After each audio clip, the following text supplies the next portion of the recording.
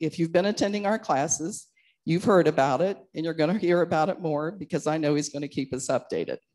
If you want to know more about the depths of Dan Reganol, you can go on our website and read his complete bio under this class. And Dan, if you would please come up now, we're going to give out our door prize, so get out your tickets. Hello, everyone. Thank you for coming tonight. So for the people that are here, I've got to tell you, this is one of the most special door prizes we've ever had. Hello, everybody online. Welcome. Thank you for joining us. It's great to see the numbers, so many people. So we're going to talk about Winston Churchill. A lot's been said about his consumption of beverages. And as I studied, this was his favorite beverage. It's called, I don't necessarily know how to pronounce this, Pol Roger Reserve Champagne. Word was he drank a pint of this every day, and it made him live long and healthy and a great life. He also had a tendency to smoke cigars. He would smoke 8 to 10 cigars a day. So the big giveaway prize tonight is a bottle of champagne and 2 cigars. So I told my wife, make sure to enter and get ready to go. So Betty, I'm going to let you draw a ticket, or I will. And this is, in fact, your lucky ticket, number 927. Who is the award winner? 927, right there, Burr Robinson. Let's give Burr a round of applause. Now, Burr, I don't expect to see you open. I don't want to see you open this during the event. Okay. Thank you. And there might be a law against that. You know, some mandate, but this is for me, and these are for Terry, my wife. Okay, good. Fantastic. Now, we also have a gift for those of you online, because I know we forgot to have a drawing for those of you online. If you'd like to enter online, I've got I think it's a great gift. I've been kind of close to it. It's the book, The Churchill Factor. It's by Boris Johnson, who is the Prime Minister of Great Britain now. So if you're online and you'd like an opportunity to win the book, just go down to the Q&A section down at the bottom of the page, put your email address in over the course of the next 10, 15 minutes, and you'll have your chance to win. And I don't know, Jay, if we have a chance during the presentation, maybe you can generate a random number for the people that enter, so we might be able to announce a winner at the end of the event. So congratulations, Burr. Thanks. Let's give Betty a round of applause. Just a couple other things I wanted to go over with you. So were any of you at Tuesday night's function down at Century 20? So we might have had the title of the event wrong. If you were in class and you are a liberty lover, someone like you, Burr, I mean, you've got to watch Bob McCune's speech. I don't know, if Nita Thomas back there would agree with me. It may be the best liberty speech I've ever heard. It's about 45 minutes. You can watch a replay of it on empoweruohio.org. Don't miss it. It was fantastic. Bob has been a great supporter of Empower U. I also wanted to announce something I've told you about a couple times, and that is the Liberty Scholarship that Empower U announced one of their first classes, and it's a $1,000 scholarship. And the goal is to keep the flames of liberty burning, and it's open to any 12th grader through 4th year of college. And there's an application online that any of your kids, grandkids, anybody you know can fill out. They don't have to come to events. All they have to do is answer the question, what does liberty mean to them? So we will be awarding that hopefully the middle of May. So anybody you know, please send them that way. So Betty mentioned my most recent thing I've been working on, which is critical race theory.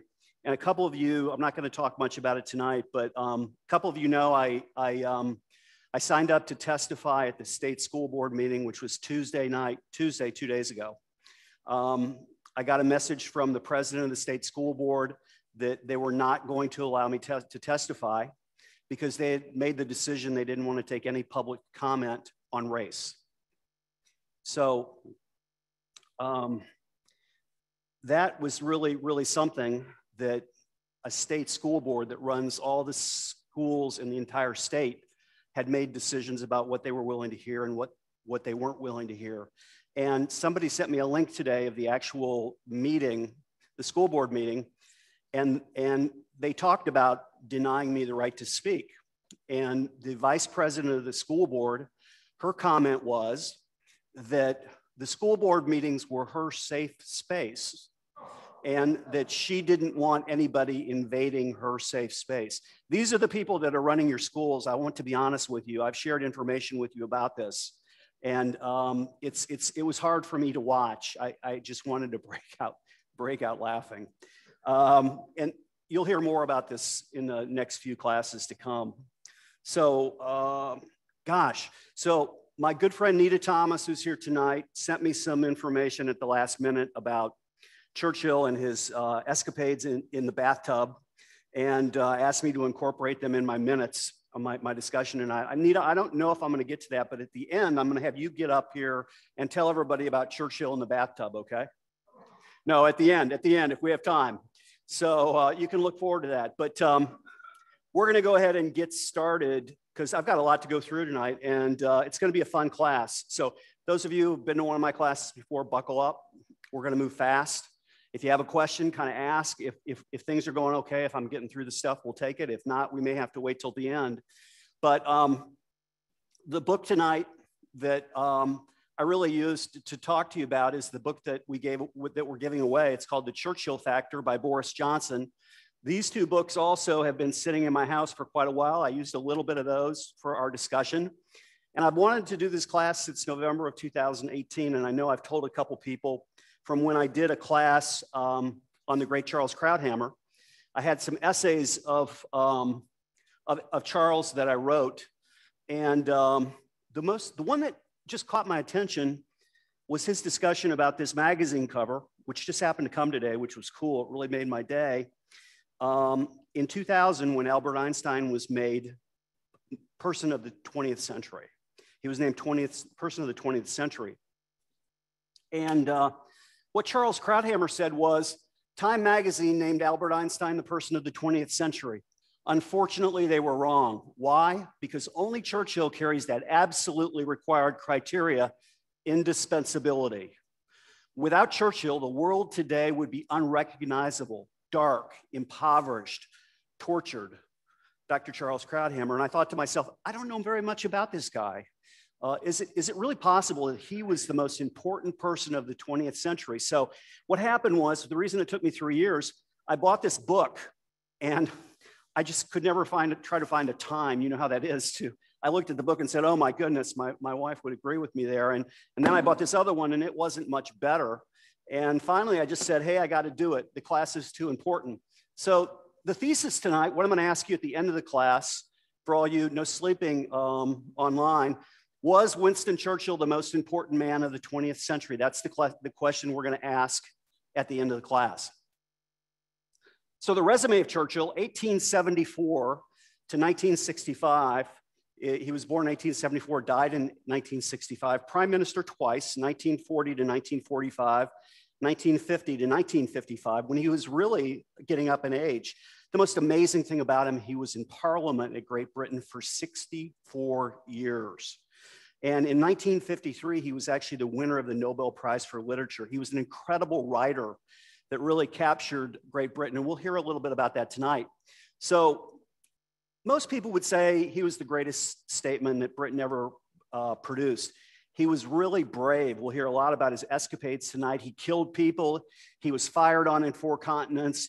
He was one of the very first political leaders ever to go up in an airplane. And he suffered from stammer and depression, but still he was able to overcome that to become one of the best speakers in the world. You'll get a chance to hear a few things about him. He really overcame shortcomings to lead Britain. And why is this class important? So important because as soldiers of the Second World War start to fade away, it's really easy to forget about Churchill, just like I did. I really didn't know much about him. I knew he smoked cigars. I knew that people laughed about his drinking. But without Winston Churchill, Hitler would have almost certainly won the Second World War. It's important to remember the ways the prime minister helped the world. And as Boris Johnson says, the Churchill factor in this case makes all the difference. So here's how it started, okay? I'm going to take you to 1940. It's the afternoon of May 28th, 1940. Prime Minister Winston Churchill was at his chair in the House of Commons.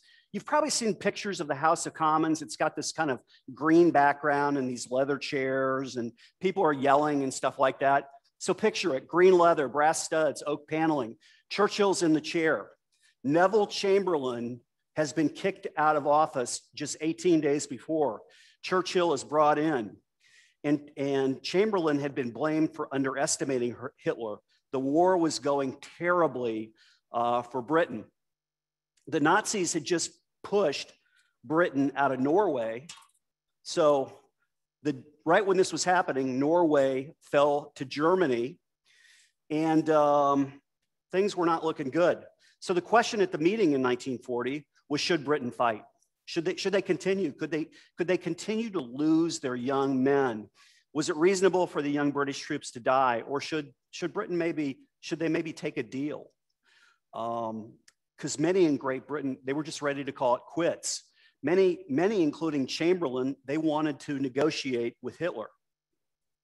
The state of Europe in 1940, when I printed this map, it was incredible to me. I couldn't believe it. I couldn't believe it that really the only parts of Europe that weren't under Hitler's reign were the United Kingdom, Spain, who was under a dictator, Francisco Franco, Turkey, Ireland, and everything else was really, except for the Soviet Union, was really gone. This is May 28th, 1940.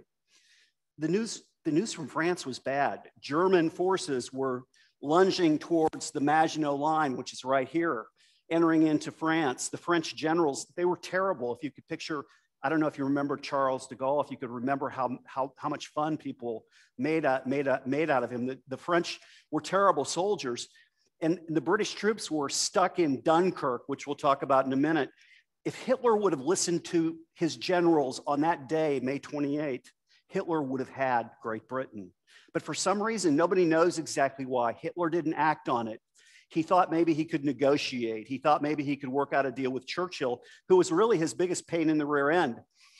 It looked on May 28th like the bulk of troops fighting would be lost, but one positive thing happened that day. It was really an amazing thing. And that was something called the miracle of Dunkirk. So Dunkirk was a little town right up here. It was nestled between the Netherlands, Belgium, Paris, and of course, here's England.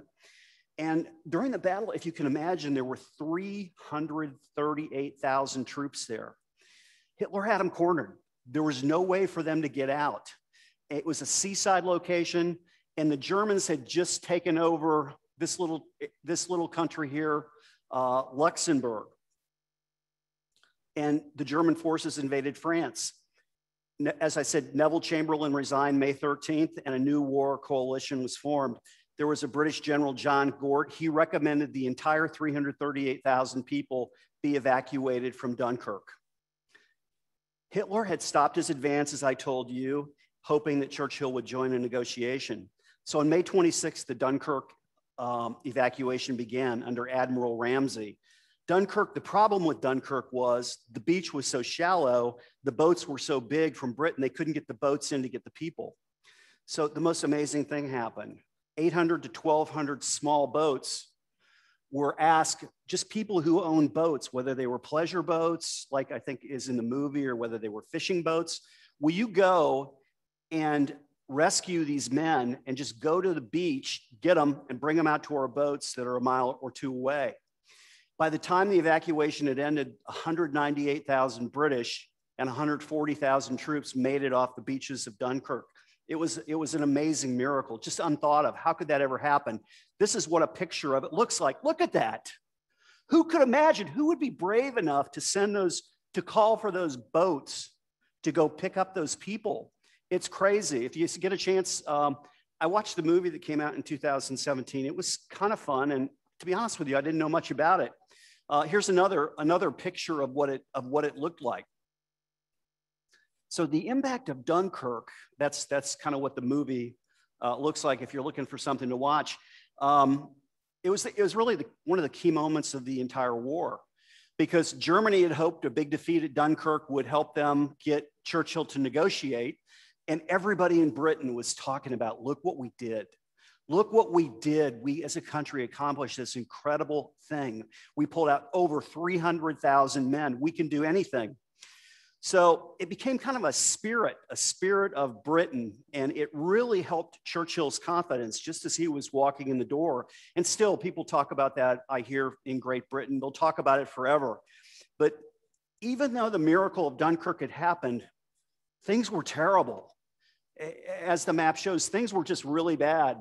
The war cabinet in Britain was just facing humiliation. Austria, and I'll see if I can get my countries right. Austria had been engulfed. Czechoslovakia was gone.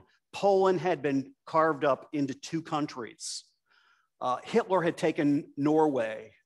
Holland had surrendered. Belgium had put up the white flag. Mussolini, down here in Italy, had signed a pact with Hitler. He was on Hitler's side.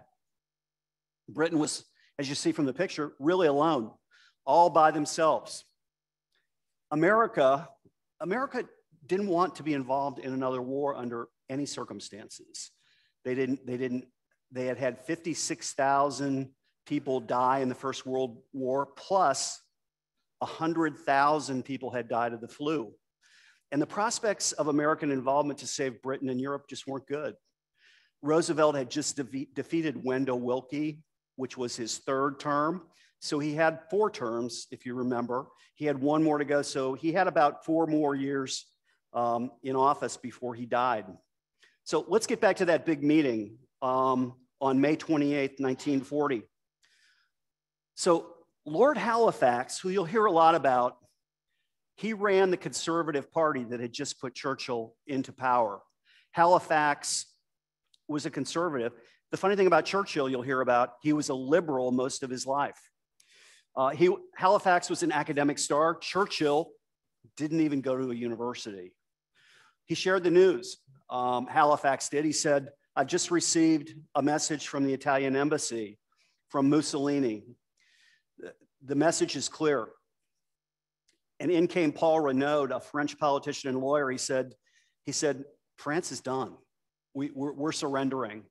Mussolini said, it's time for you to negotiate, and we mean it. Churchill, at this point in time, being 18 days in, was already showing signs of fatigue. He was 65 years old. He was crazy how he worked, but no one could accomplish more work than him. He worked all hours of the night, often till 3 o'clock in the morning.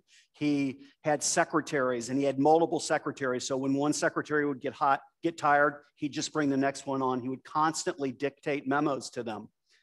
So at the meeting, Neville Chamberlain was at the meeting too. Churchill told Halifax and Renaud to forget it. Churchill told them he was determined not to do it. He said, if we negotiate with Hitler, then everyone in the country is going to let down their guards. Hitler will just come in and mop us up. It'll be all over. Churchill had been prime minister. Can you imagine this? Being in office for just 3 weeks and having this happen to you, being in this position to watch the whole world crumble on your reign. But Halifax persisted. He encouraged Churchill to hand over and surrender, as part of his negotiations, various different assets. Britain had territories all around the world. One of them was Malta. One of them was the Suez Canal, which we've sure heard a lot about. Halifax said, give it to him. Halifax thought, this will protect Britain. This will allow us to get out of this. The argument continued, and Halifax told him, he said, you don't have the support of your own people. You've got to do this. He said, you've misread the British people. Hitler's goal was straightforward. Hitler wanted basically one entire European common market. I want to make one big blue blob. And we're going to continue our Nazi ideology. We're going to continue to move out Jews and Poles for our master race. And Hitler knew it. Hitler knew the one person stopping him, the only person, America was just out there on its own, the only person that was stopping Europe from falling was Winston Churchill. Churchill told Halifax that any negotiation with Hitler was a trap. Halifax and Chamberlain continued to persist. Churchill said, there's no way we're going to get any good terms. He said, cut. Meeting's over. He said, go do your thing. We'll get back together in a few hours. And so Chamberlain and Halifax and Renaud left. And at that time, Churchill called his entire cabinet of 25 people in and said, we're going to have a meeting. He brought the 3 people that were visiting back. And when they came back at 7 p.m. that night, Churchill said it was almost like a Shakespearean climax. This is what he said. I'm convinced that every one of you would rise up and tear me down from my place if I were for one moment to contemplate parley or surrender. If this Long Island story of ours is to end at last, let it only end when each one of us lies choking in our own blood and on the ground. The cabinet ministers cheered. They said, Churchill, you're our guy. Protect the country or die. And by 7 o'clock, the debate was over, and Churchill had the backing of Britain. It was really an amazing moment. And this was just 18 days after he took over. In 1940, there was no one really that could have done that. Chamberlain, surely not. Lloyd George was a popular prime minister in Great Britain. He was he was Churchill's mentor. He was from 1916 to 1922. He couldn't have done it. Churchill had prevailed over Halifax, who was known as the Fox. Lloyd George was a 4th person that wanted Churchill to negotiate. So what would 1940 have been like without Churchill? Would the entirety of Europe have fallen to Hitler? If the decision to negotiate would have been made, if the British resistance in 1940 had ended, it would have almost been a disaster in Europe. Hitler would have certainly won. Hitler's resources would have opened up. And the scary thing about it all is, let's say Britain negotiates and Britain turns blue. So Germany had been fighting on 2 fronts. They had been fighting Great Britain here. Just imagine how many people they had to have in Dunkirk with 338,000 Allied soldiers. But Germany was also deeply engulfed in a war in the Soviet Union. They had lost 750,000 of their own soldiers, Germans had. And so with him out of the way, Germany would have all these resources to send to the Soviet Union. Is it possible, if Churchill would have negotiated, that the Soviet Union would have fallen? It's just hard to even imagine it. So Churchill, if he would have negotiated, there wouldn't have been a D-Day. There wouldn't have been any Omaha Beach. It's incredible to look back and see how close Britain came to giving up Europe, maybe Russia, maybe the world. So on June 4th, Churchill gives one of his most famous speeches called "Never Surrender." How many of you have heard that? Heard those words, "Never surrender"? Well, you think I'm not going to play it for you. Sorry to disappoint you. I am going to play a few speeches, but if you listen to his speech, it's really the worst speech he ever gave. It sounds kind of maybe like he was drinking a little bit of that champagne that Burr Robinson has over there, and the words were great, and it's remembered for the words. But if you hear them, they're not much. So I decided not to play them. But here's what he says: "We shall defend our island, whatever the cost may be. We shall fight on the beaches. We shall fight on the landing grounds. We shall fight in the fields and in the streets. We shall fight in the hills. We shall never surrender." Great words. And it was really something to see Churchill here in this position, because his whole life he had been a liberal, an English liberal. His own party didn't even like him. And the fact that he could be the prime minister at this point was really astonishing. So in 1940, when Churchill became prime minister, the Tories, which were the conservatives, they hated him. They just didn't have anybody else. They said, Churchill's really the counterpart of Hermann Göring in, that should say, Germany, full of bloated ego and hot air. They really wanted to replace him with Halifax or Chamberlain, who they just had kicked out. When Churchill entered the House of Commons, he said, "I won't last long." And the Tories' position was surrendering to Churchill and making him prime minister was a disaster. This is his own party talking about him. He'd made mistakes. He wasn't perfect, Churchill had. In 1915, we'll talk about Gallipoli, which was a catastrophe. He had done stupid things. He had called the Mahatma Gandhi in India a half-naked fakir, which enraged India. And at this point in time, and this is a number I couldn't believe, but in the British territories, which are a lot of little islands all around, there were 87 million Muslims. And when I read that, I said, that's got to be wrong. And I was able to get one. Then the next thing I read said there were 94 million Muslims. So he had to be careful what he said. He got into fights with everybody. He tampered with the gold standard, which infuriated economists. People viewed him as kind of arrogant, unsound. He fought with the King of England. So let's look a little bit at his life. Born in 1874, his mother was the daughter of a successful American businessman, interesting, who was credited for creating the Manhattan cocktail. His father was a distant relative of royalty, and Churchill and his father didn't get along. Churchill's father said he was young and stupid and not to be trusted. But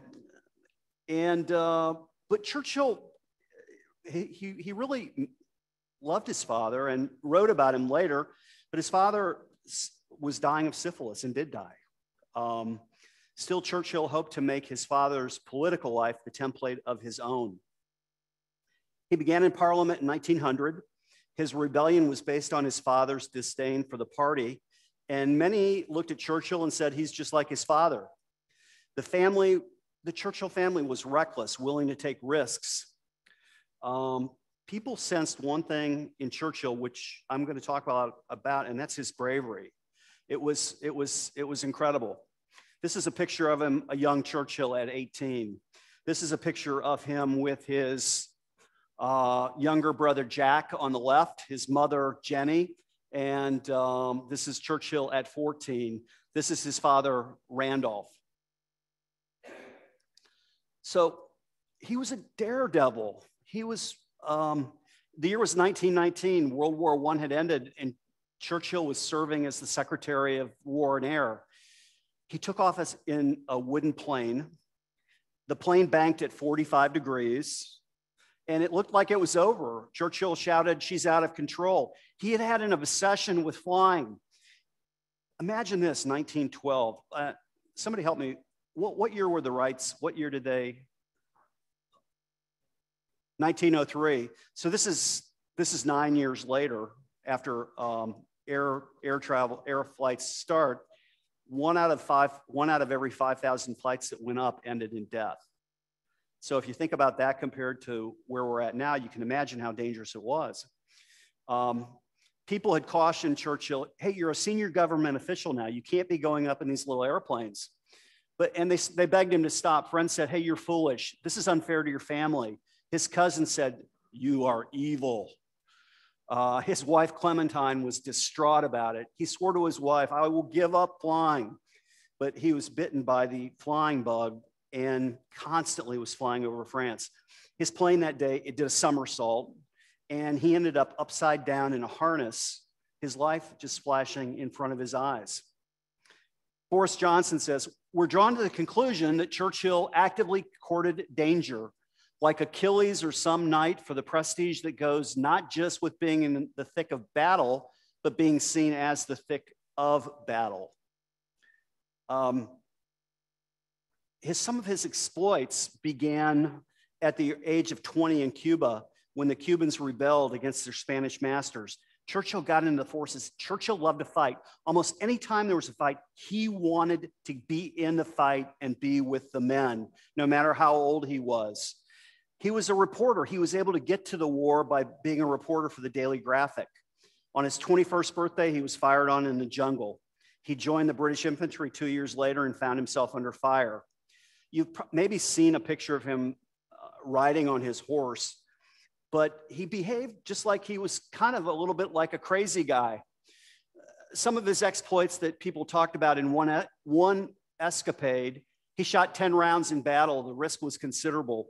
Of the 310 men there, 21 of the 310 men were killed. 49 wounded. Churchill said it was the most dangerous 2 minutes I shall live to see. When Churchill joined the army in 1915, he served in Gallipoli, which was the biggest catastrophe he was ever involved in. He was fired, the rumor was he was fired on 1,000 times. He killed a dozen, maybe more. The joke was that Churchill had been shot at on 4 continents. But he was hellishly brave. One story from his cousin and his brother, they trapped Churchill on a bridge. They were just kind of playing around. Churchill didn't want to be a part of it. Churchill went to the middle of the bridge. He saw a strand from a tree, jumped on it. He went all the way down to the river, and he was unconscious for 3 days, and it took him 3 months to recover.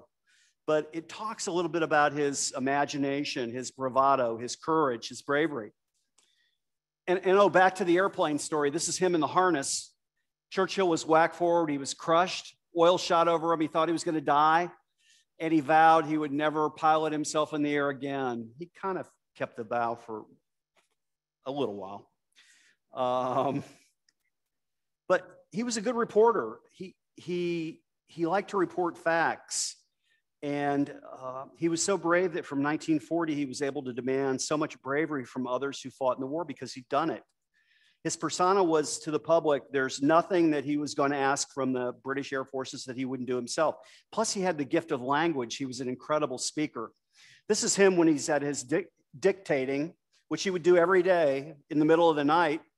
He was a super hard worker. He would discharge his duties as prime minister, and about 10 o'clock, he would begin to write. He dictated everything. And in alcohol, he would walk the floors of Elizabeth Manor, and typists would struggle to keep up with him.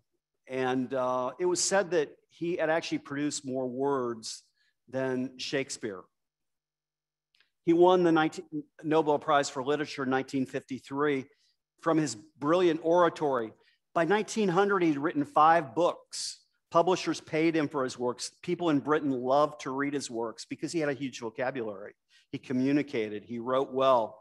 He won the Nobel Prize for Literature.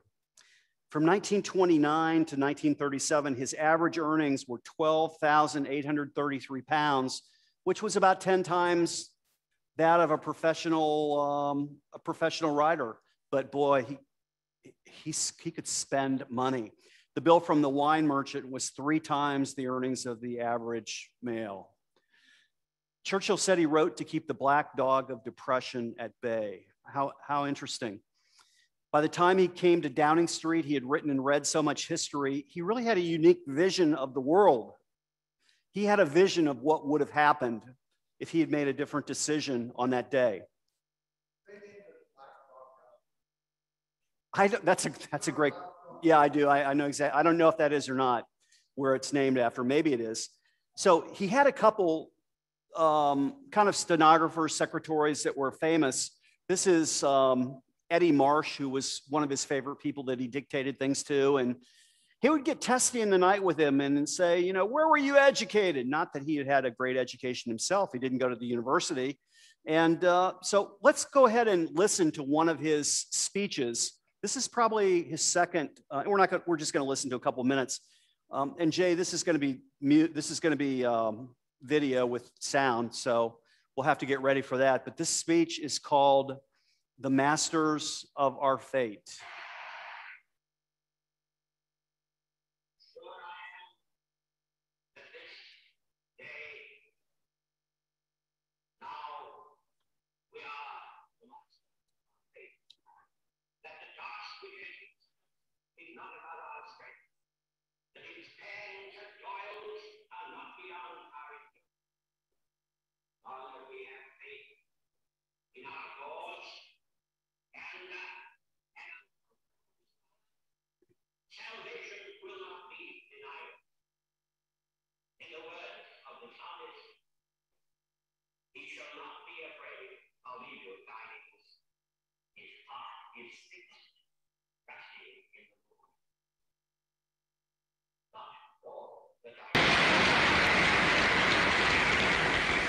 sure I am that this day,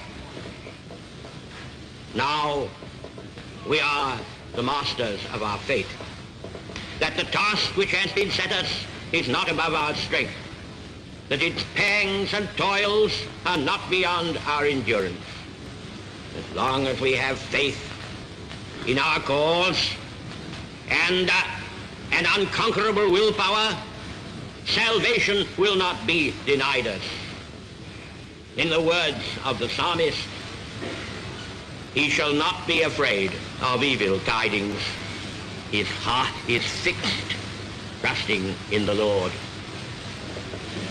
Not all the tidings will be evil. On the contrary, mighty strokes of war have already been dealt against the enemy. The glorious defense of their native soil by the Russian armies and people,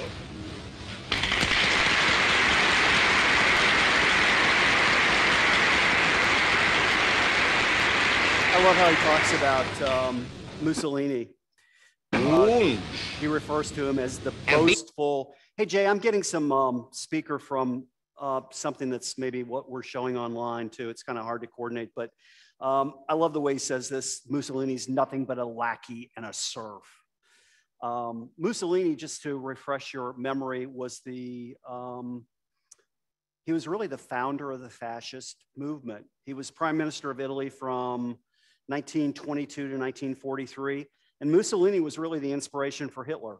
He never really achieved Hitler's notoriety, but he was the leader. And he worked with Hitler on the opposition side after he joined up with him. So early years, Churchill was very liberal. Just some of the things that he was involved in that might sound off to you, but I find very interesting. He advocated for the freedom of prostitutes to ply their trade. At one point, he made the case to allow big groups of striking workers to go to the homes of those who are not on strike, and he allowed them to bully them into joining the union. He criticized the House of Commons for not representing the common man. And some of his early speeches weren't very good, but he kept on working with them. His big thing when he dictated at night, he would write and he would write and he would rewrite and rewrite and rewrite until it was just perfect. Churchill once said, "I do not care so much for the principles I advocate as for the impression that my words produced." People said his vocabulary was incredible, 3 times the average vocabulary of most people. He spoke to the people. I loved, you'll see it in another clip, how he called the Nazis the Nazis. And his whole pitch to the nation was that, hey, we're fighting for a series of English freedoms. And high among the freedoms was, surprisingly, the right to say what you want to say without concern or arrest. His rhetorical skills put courage in the hearts of men. His speeches really gained him a reputation.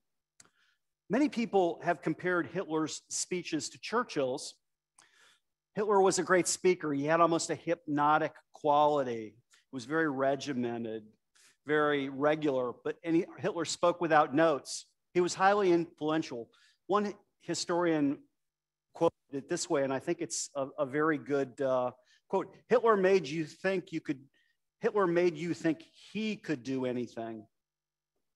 Churchill made you think you could do anything. What a difference.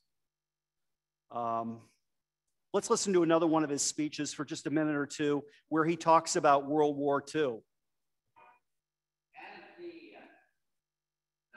Nazis.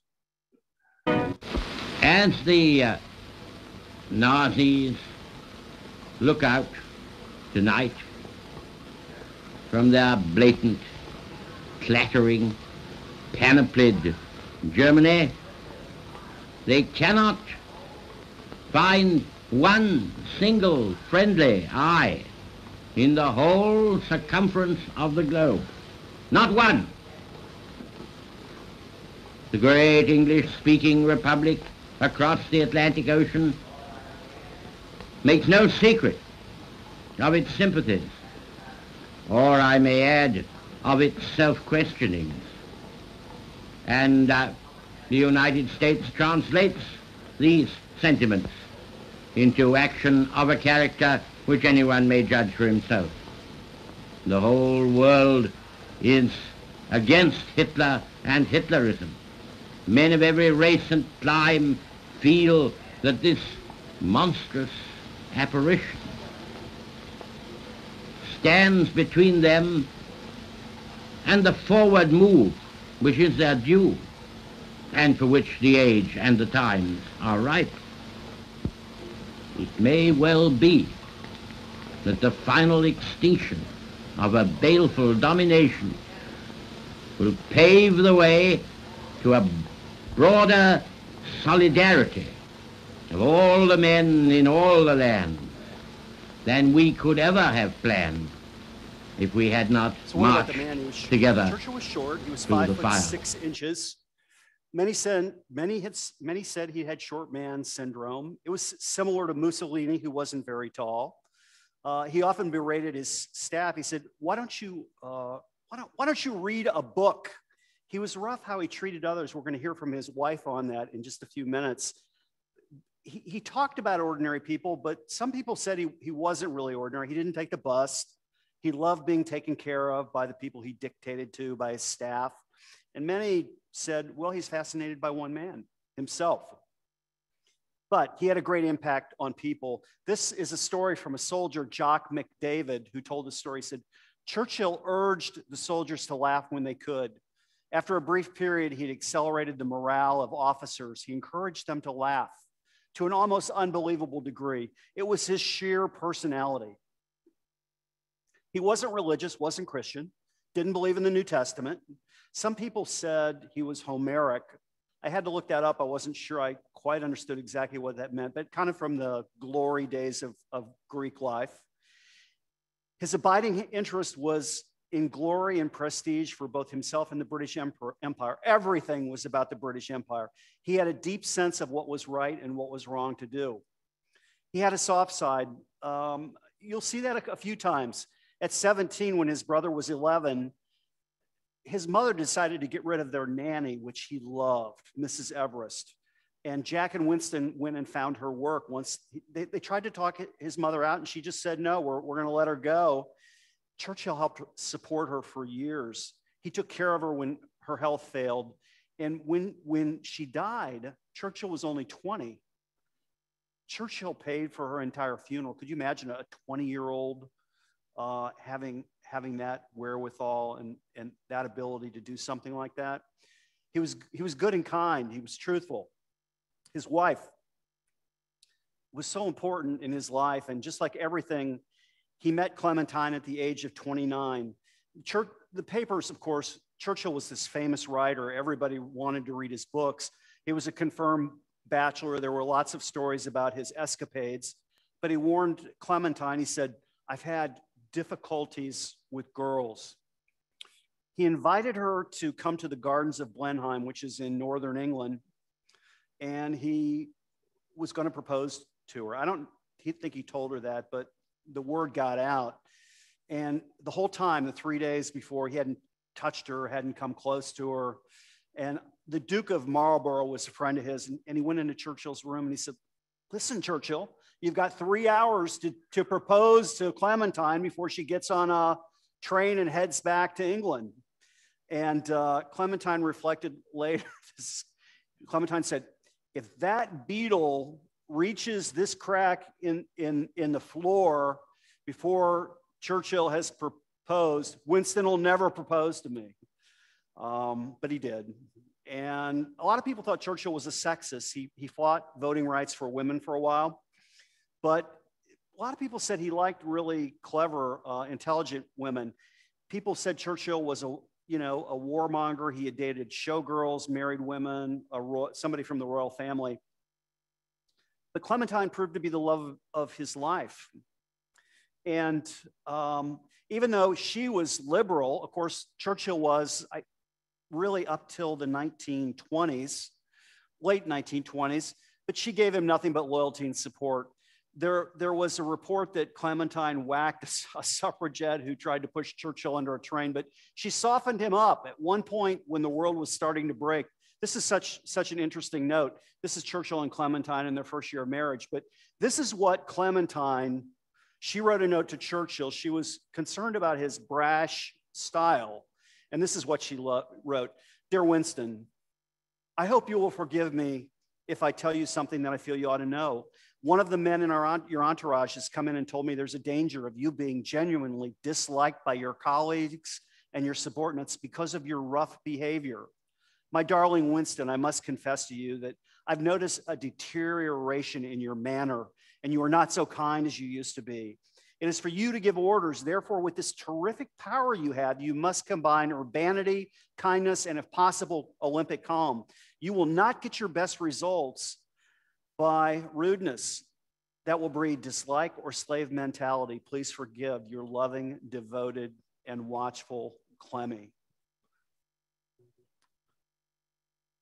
What a note.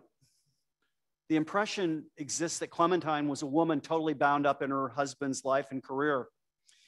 Well, she was at a luncheon in 1953 with this Lord Halifax, who you keep hearing about, and she retorted to him, if the country had depended on you, we probably would have lost the war. She gave up almost everything for Winston. This is sad. At one point in her later years, she reflected to her daughter Mary, which was one of their 4 children, that she had really missed the job of bringing up her kids. She spent all her time taking care of Winston. She didn't have time to take care of her own kids. This is where they lived, kind of. He would get in a car during the middle of the night, and he would travel from Chartwell, which is kind of his country house, into England, and that's where he would stay up and write at all hours of the night. And it doesn't look like it looks like a pretty good place, right? So I put this in for my wife because I knew she was going to be here tonight. Can we give her a round of applause? My wife, Becky, back there. So this is what Winston Churchill said about Clementine. My most brilliant achievement was my ability to be able to persuade my wife to marry me. And that's so true. Tough times, though, we're ahead. It's 1940. The Germans are in the process of trying to destroy the Royal Air Force. They could have. Churchill, he was the leader of the country. He steps up with a machine gun, and he takes the weapons out of a soldier's hand and holds the gun. He faces the camera, and this image was used everywhere around the world. The Germans tried to use it as propaganda against him. This is with a Tommy gun 3 months before D-Day. Churchill was kind of the John Bull of his time. No other politician could have pulled the gun thing off. He identified with his people. He loved the English men who fought for him. This is kind of a off-color story, but I think it's kind of an interesting one. So it's a tough story, but this casts light on Churchill. He reached out to a condom manufacturer who had made, I don't know if I've ever used that word in Empower, but he reached out to a condom manufacturer who had made muzzles for the English rifles. He said, I want you to make every carton of condoms 10.5 inches long. I want every box, every carton, every packet to say British, size medium. That will show the Nazis who is the master race. He was a tough guy. He drank whiskey. His daughter kind of tried to say, well, it was mixed with water, but who knows? His trademark, he would leave about 1/3 of a cigar in his ashtray. And Churchill loved to say, never forget your trademark. He would smoke 8 to 10 cigars a day. He would drink a pint of Paul Roger. Bro, you're going to have to tell me how that's pronounced later on, okay? Paul Roger champagne. Get this, together, white wine at lunch, red wine at dinner, and a port or a brandy afterwards. Sounds like an okay day. He would speak tough. Another, you guys are going to have to forgive me, but I think it's a fun story. At one time, this guy Halifax, who was just a pain in his butt constantly, came to see Churchill. Churchill told his aide, tell the Lord Halifax that I'm sealed in the privy and can only deal with one shit at a time. A great story. Churchill wasn't religious. I'm ready to meet my maker. Now, whether my maker is ready for the great ordeal of meeting me is in question. He was cool. Hats, he loved hats of every kind. Top hats, yachting caps, fireman's hats, builder's hats, fedoras, sombreros. He had this cape deal that I don't think was that good of a look for him. But there was a sense of eccentricity and humor that helped to express Britain what he was fighting for. The clear difference between Churchill's life and Hitler's life was Hitler was ghastly serious. He had his uniform. He was a teetotaler. He was miserable. This contrasted to the Churchill factor, something that allowed Churchill to stand for the country. These were things he fought for in the early 1900s before he joined the Conservative Party. Things that will sound similar to you because you're hearing about them right now, but he believed in a living wage. He helped set up job centers for the unemployed. He increased taxes on the rich to pay for social programs. He was a free trader. He started unemployment insurance in Great Britain. He shortened prison sentences, reduced solitary confinement. He showed a total indifference to people's sexual preferences. He tried to limit sentences. He often found himself siding himself with unions. He reduced the pension age to 65. He firmly believed in the protection of the British people. He championed social reform because it was in his interest. From the beginning of his career, we could find him. He was the Bill Clinton of his time. He triangulated. He tried to get on every side of an issue. He was genuinely compassionate. People would ask him, what were his genuine motives as he started to steer the country into 1940? He had a simple motto: I'm conservative in principle and liberal in sympathy. And I think that's what he did. Even in his later years, you'll hear that. Here he is accepting a cigar from a factory worker in 1942. He was a compassionate leader. This is a great story. You've got, at the end of World War I, Churchill was in charge of munitions for Great Britain.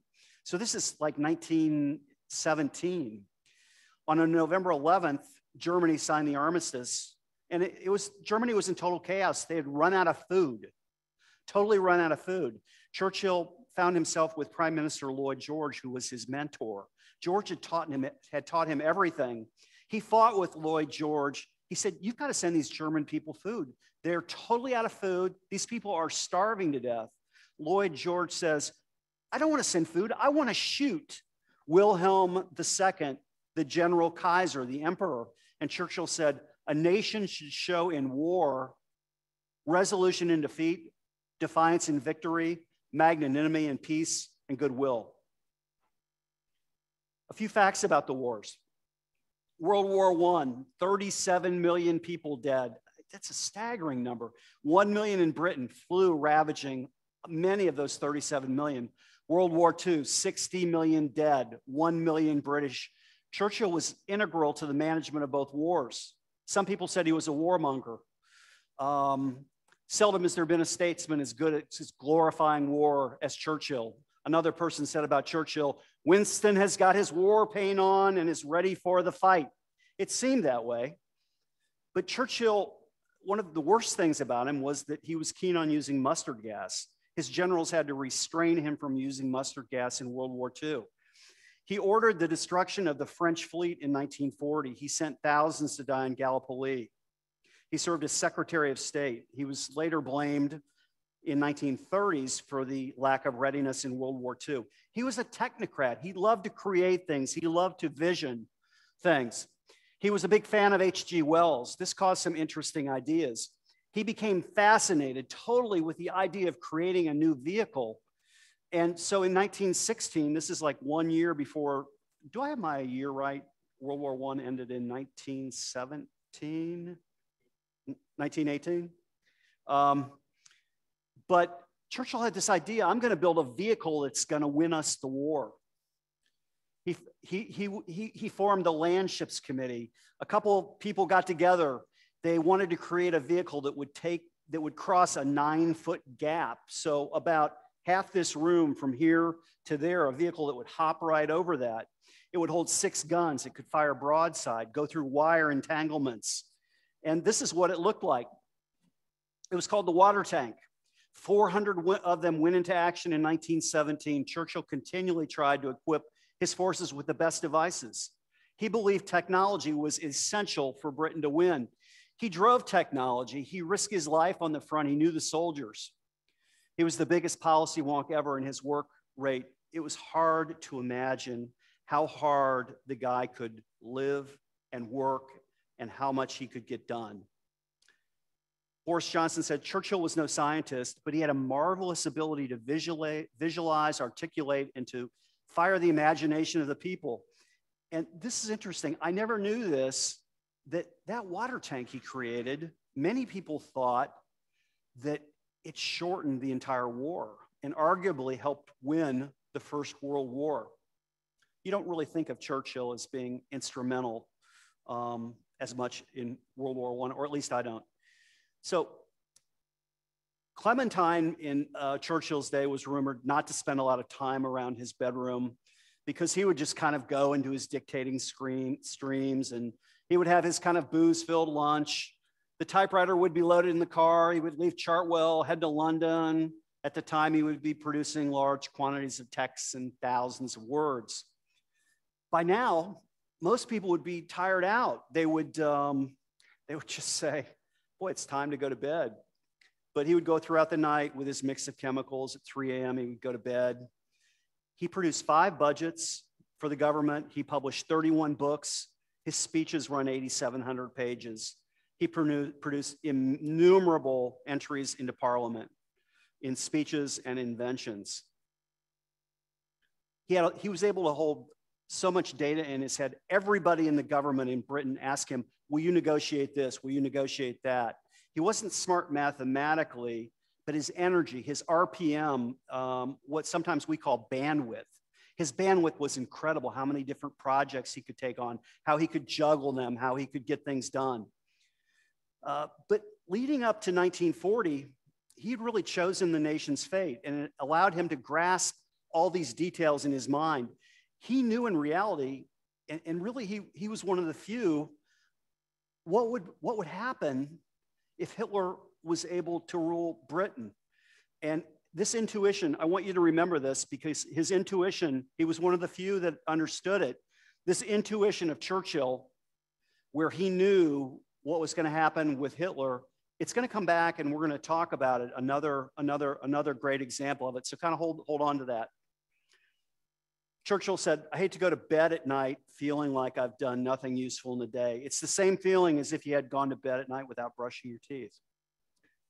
The Nazis, Hitler and Churchill, they never met.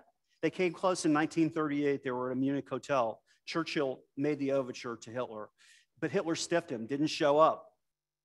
From the beginning, Churchill made the right decision about Hitler. He put his horse on, I'm not going with Hitler. And I think this makes a good point that politicians, a lot of them have to be gamblers. You know, which side am I going to go on? Am I going to go on this side or this side? But he picked the right side. He loved risky stuff. He loved flying a plane, being around the war, gambling for money, going to the casino. It didn't all go well for Churchill. I'm painting a pretty rosy picture of him so far, but everything didn't go perfectly at all. In 1914, Churchill took it on himself to personally mastermind the defense of Antwerp, Belgium. Antwerp is up here in Belgium, which is right over here. The Morning Post said it was a costly blunder for Churchill, who pranced around in his cape and yachting cap. The goal for Antwerp was to hold for 10 days. They made it 6 days. It was a bad loss, but it wasn't anything remotely like Gallipoli. Gallipoli is right here. And in 1914, Churchill wanted to attack the Germans' ally, Turkey, with the goal being to be able to attack Germany from 2 sides. Hitler had spent time in Gallipoli. Actually, the goal, I had that a little wrong, was to seize the peninsula to allow a strategic sea route to Russia. There was not a backdoor to Germany, no easy route to victory, too much area. Britain, Churchill was in charge of munitions. He didn't have enough ammunition there to pull it off. The operation was a complete failure. 180,000 people died. It was a catastrophe. it was hard for him to recover. He was immediately fired by the prime minister, Asquith, for what had happened in Gallipoli. Churchill took the blame. He said, "I'm finished." Clementine said, "I thought he would die in grief." The disaster started to convince people that Churchill, his judgment wasn't good. He fought with John Maynard Keynes about the gold standard. He fought with Gandhi in India. He had this fight with the king, King Edward VIII, who was having an affair with an American divorcee. He tried to back the king up, and the House of Commons laughed him down. He was at the low point of his entire life, and in 3.5 years, he would become prime minister. He bounced back with all the losses. He didn't internalize his defeats except Gallipoli. He never got over that, never got over it. He was never accused of corruption, cheating, lying, and at the same time, he was founding the welfare state. He would continue to act on his insights. He constantly called attention to Parliament, what was happening with the Jews. He warned of Nazi ideology when Hitler gained power in 1933. Churchill loved France. He loved the wine, the food, the Côte d'Azur. He believed in the greatness of France. But he found himself with the French prime minister and also Paul Renaud, who asked Churchill whether Britain would release France from her obligations and allow her to surrender to Hitler. On June 14th, 1940, France surrendered. Britain became alarmed. What to do next in May or June of 1940? Many in Britain wanted to appease. Churchill begged Americans for destroyers and told them there's nothing to stop Hitler from taking the entire British Navy. See, the French had the best fleet of ships in the world. And what was going to happen was Germany, when they were taking France over, was going to come into France and take all those ships. And then what they were going to do is they were going to take the ships and go to Britain and try to destroy them. And Churchill just became just paranoid about this. He formed Operation Catapult, which was an operation to neutralize the French fleet and get the French fleet back before Hitler could take it. He was successful. It took a full-scale battle between the British and the French, who were his friends, but at the end, Churchill had the boats from France. This is what it looked like. This is what the war looked like to get the boats. Churchill thought the threat to Britain was imminent. He thought for the first time in 900 years that Hitler was going to attack Britain. He was worried about it. He drew up Operation Sea Lion, which was a protection plan to put 1,918 barges off the coast right here to stop Germany from invading them. But his leadership was kind of magical. He was able to increase manufacturing. He tried with France. He wasn't successful. France surrendered. And Churchill told the House of Commons, "Leave your judgments of my actions to the nation and to the United States," who he surely needed. When asked, how are you going to win the war in 1941? Churchill had a simple answer: I shall drag the United States in. That's one that's been a pretty frequently used option. How was Churchill going to get the Americans on board? They didn't want to have anything to do with this at all. The war wasn't going well. They were kicked out of Norway, surrendered Crete. Hitler had broken his word, and attacked Russia right there. As Churchill prepared to meet with Roosevelt, his mission was, I've got to get America involved or we're going to lose the war. They met at the Atlantic Charter. This is Churchill and Roosevelt. Roosevelt didn't give an inch. We don't want to be involved in this war. What happened was really amazing how Churchill lobbied to get America involved. Lord Halifax, his nuisance on his backside, he was the British envoy. He was sent to America. You've got to go talk to Roosevelt. You've got to make this happen or the war's going to be over. Halifax sat down. He wept and cried. The Americans had no interest in being in the war. Churchill set out again. He started to make progress. They had a war debt with America, which they paid. The attack on Pearl Harbor, of course, is what changed Roosevelt's position. Churchill had become so important, so well known in America, he was one of the most popular performers on American radio. This is amazing. Churchill tried so hard to get FDR involved. He actually went to America and spent 3 weeks at FDR. Could you imagine this man staying up till 3 o'clock in the morning, staying with you for 3 weeks? And you've got FDR who's sick at that time, having to put up with it. The Americans were in. Britain wasn't doing well. Churchill was in control. Singapore fell in 1942. Churchill told his men, "You are to fight until the last man dies." They didn't listen to him. The British equipment was old. They needed help. Churchill left Britain to go to Moscow to see Stalin. Stalin told him, "Your troops are no good. They're not fighting. They're not working hard. You can't win a war without better fighting." It shocked Churchill to hear this. But by 1944, Britain was contributing a very small part of the Allied effort. As I said earlier, the Americans were supplying the money and the Russians were killing 750,000 Germans, and it was about the same the other way around. There were about 700,000 Soviets that had died. Churchill was constantly traveling to America and everywhere to try to coordinate this all. He traveled 111,000 miles. Could you imagine anybody traveling that much back then? How could you even do it? It took him 792 hours in the sea, 339 hours in the air. He finally arrived at Normandy on D-Day +6.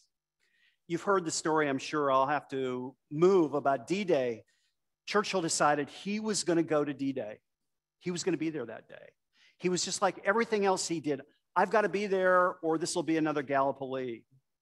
The king found out that Churchill was going to go. The king went to him. The king said, Churchill's 65 years old.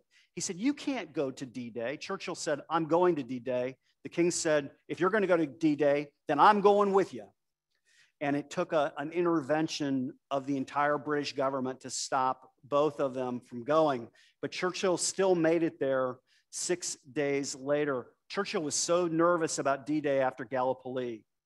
This is him crossing the Rhine in 1945. This is an interesting conversation that points to the character when Stalin, Churchill, and Roosevelt met. This is so interesting to me. This is what Stalin said. Poland must be bisected in two, with one half of the country to Russia. 50,000 Germans must be killed. Their general staff must go. That's amazing to think that Stalin would say, you're going to kill 50,000 of them. Churchill says, "I will not be party to any butcher in cold blood. What happens in hot blood is another matter." Roosevelt says, you don't think of Roosevelt this way. Roosevelt says, "I have a compromise to propose. Not 50,000, but how about we shoot 49,000? It's amazing to me. It's amazing to me to hear that.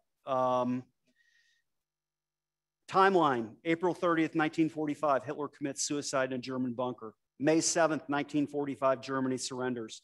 Someone said, the English lose every battle but the last. That is, and Churchill said, hey, that's exactly what I hoped. So, surprisingly, Churchill had never persuaded Roosevelt to visit Britain.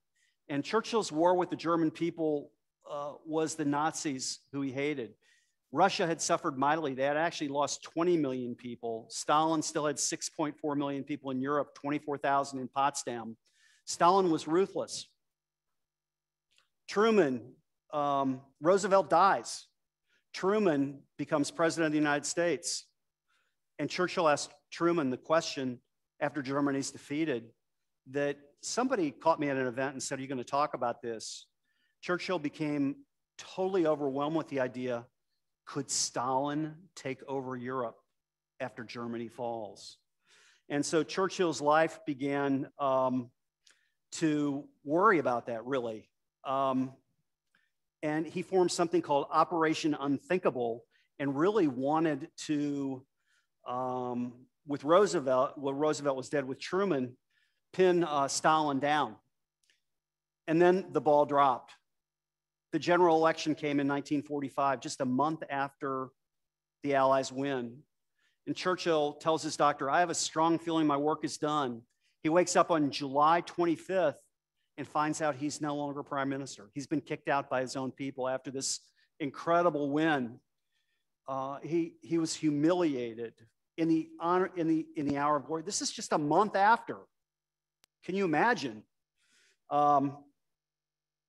Someone suggested the electorate was guilty of ingratitude. Churchill, he said, I wouldn't call it that. They've had a very hard time. Churchill had a greatness of soul.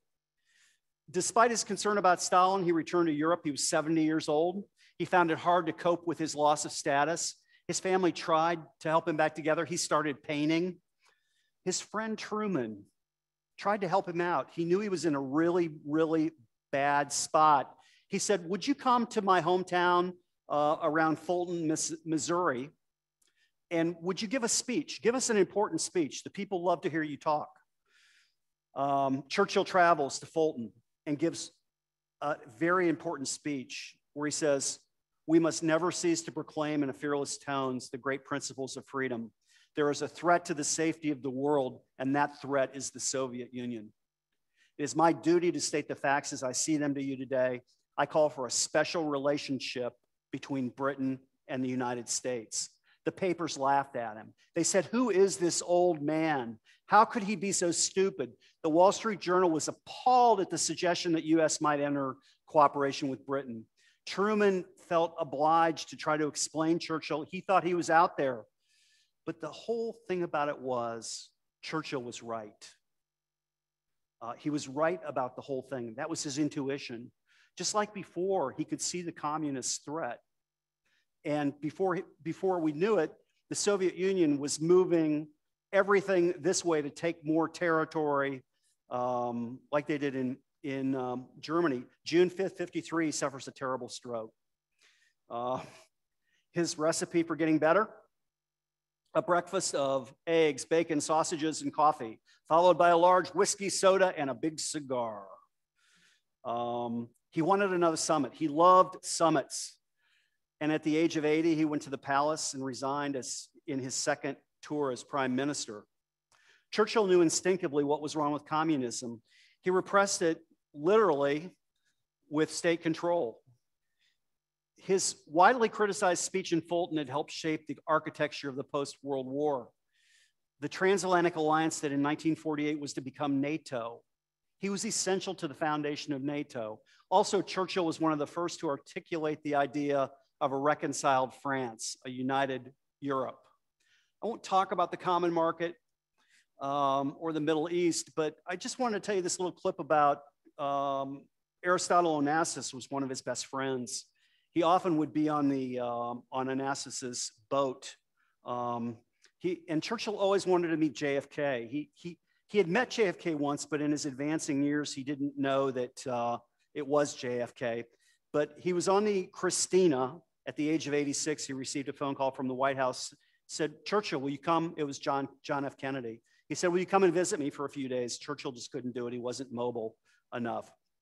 This is what the Christina looked like. I can remember, don't you all remember those years when Jackie Kennedy married? That was like the scandal of the time. So he eventually decided to go home to Britain. He was in advanced age, but of course he took his supplies with him, 2 bottles of cognac, 7 bottles of wine, and 1 bottle of brandy. Later years, he spent at Chartwell. 225,000 people have visited. He's got over 539 paintings. I don't know if you saw this. This is crazy. Angelina Jolie just sold one for $11.5 million. They're pretty cool paintings. What's his impact? Thousands of young Winstons in Britain. He's been in many movies, nightclubs. Wherever his name is mentioned, it's kind of positive. He believed in merit. His factor is a greatness of spirit and ego with humor and irony. He was committed to public service, democracy. He had a great heart. One final story about him that I think tells you about his heart. It's a good story. One evening during the war, a clerk at the Ministry of Defense was headed home. She spotted something in the gutter, and as it turned out, it was top secret papers for an invasion of Anzio, Italy. She took it home, gave it to her son. Her son immediately recognized it was something important. Her son rushed it back to wherever they were at where Churchill was working. And these were the official main orders for the Battle of Anzio in 1940. Churchill decided to go forward with the invasion of Italy, but the next day he said to his staff, you know, what happened? How in the world did you screw up? His chief of staff told Churchill about the woman and what she had done. Churchill started to cry. It just made him tear up, the fact that a woman had cared this much that she would get those orders back. So he said to his staff, she will be a dame commander of the British Empire. Churchill said, make it so. Of course, the king said, I'm not going to do that. But when Churchill finally left office in 1945, the last thing he did was make her a dame commander. Churchill got what he wanted, and he celebrated people. Let's listen to about 1 more minute of his speech.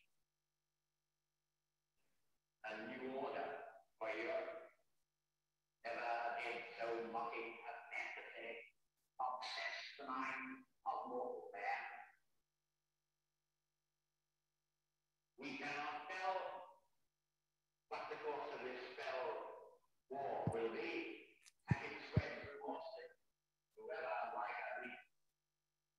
We know it will be hard. We expect it will be hard. We cannot predict all it. It's episode or it's a tribulation. But one thing is certain. One thing is sure. One thing stands out stark and undeniable. Massive and unafraid for all the world to see. It will not be by German hand that the structure of Europe will be rebuilt. It will not be by German hands that the structure of Europe a new order will be built. So back to Krauthammer, back to the first slide I showed you, back to our discussion about Albert Einstein being the person of the century, or was it Winston Churchill? Here's what Krauthammer says, and by the way, I've got a handout of his entire essay. You'll want to take it with you. It's a remarkable read. This is what Krauthammer says. If you take away Churchill in 1940, and Britain would have settled with Hitler or worse, Nazism would have prevailed. Hitler would have achieved mastery over Europe. Civilization would have descended into darkness, the likes of which has never been known.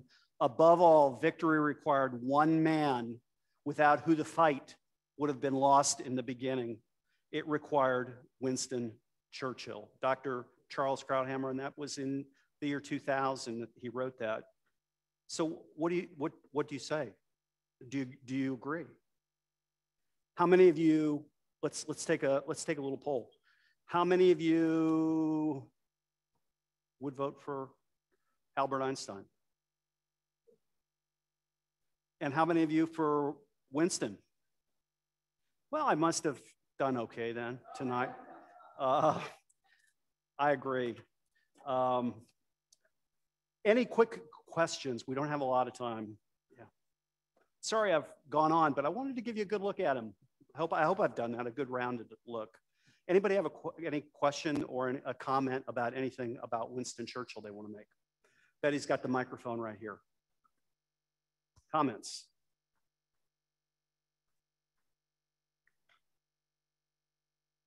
Yes, right here. Just a second. Once again, Dan, you knocked it out of the park. Thank you. Congratulations, and thank you for your research. I knew very little about Churchill before this evening, so 90% of what I know about the man is thanks to your presentation. Thank you very much. I was just wondering if you could comment on what it was exactly that set the British people against Winston Churchill in such a short time after his major victory during the war.